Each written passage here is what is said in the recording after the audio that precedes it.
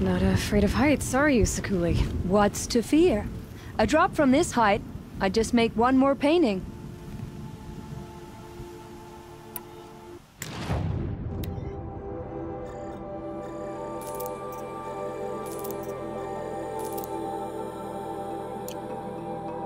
Would you look at that? Nora girl, you've brought me all I need. Do you always travel with your pockets full of paint stuffs? Honestly, Sekuli, I go around filling my pockets with most of everything. Stop. I'm beginning to like you. I work alone, but come back around later, and I'll have something for you then. That's me. Maybe it's a machine rider who looks like you. Where's she going? You tell me. To ruins or mountains, through flood or thaw. Past, future, destiny. But I don't think she's scared of any of it.